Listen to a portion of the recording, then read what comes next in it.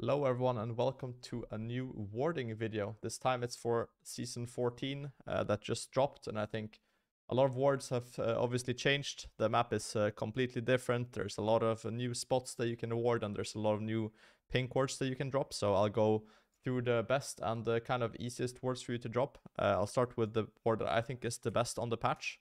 So if you're playing red side right now, this bush is very contested for both bot lanes, and you can ward it from this bush. If you walk here and you kind of go on the edge just when it turns green, you can actually ward from this bush without walking out of the bush.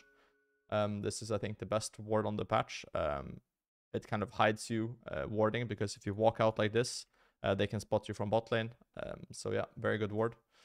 These wards still exist, so you walk into Dragon Pit. Obviously, when it's green, you go a bit forward, put ward there. Same for the Herald Pit as well, or the Grub Pit now, I guess. There obviously missed it, but yeah, it's spammable. You just have to go a bit before it's green. Yeah, easy peasy. Tri-brush wards also still exist, obviously. Now with the indicator, it's way easier. You can kind of look around where it will drop and place it accordingly. The kind of standard ward when you're pushing bot lane now is if you have push, you walk this way, you keep running, keep running. This bush is mostly pink warded by the red side, so you can either drop a ward over here, which is hidden by it. I also really like this ward just over here because it grants, obviously it's like a tri-lane here, and you grant 3 ways of vision here. If you have a very, very long timer from bot lane now, I think this pink ward is actually very underrated for your AD carry. You can drop it here. Not many people walk here because junglers, obviously, they clear their camps here, or they just run this way to kind of get to bot lane fastest if they want to walk that route. So it's very nice, deep pink ward, so to say. Top lane now is kind of an island. You can't do the ward over the wall anymore. There's just this little bush, so that's obviously very important to have vision control in. But what I think is important as well is if you have top push now, you can also move kind of further in and drop either wards over here or just over this fat wall to the Krugs. Doesn't take very long because you have this kind of instant open access, so to say.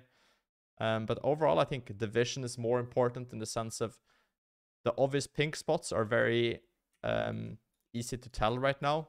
So everyone will pink this bush, for example. So if you want to be sneaky, I think this bush will also be pinked a lot. So if you want to be sneaky and not put this ward, you can also just put them like around corners a bit. It's like this, for example. It's not spotted by any pink wards. You can put wards over here, for example. This is mostly pinked as well. Put wards like around the walls. Put wards like here, for example. And usually if there's a pink ward here as well, you can put ward just around the corner here, so it's not spotted.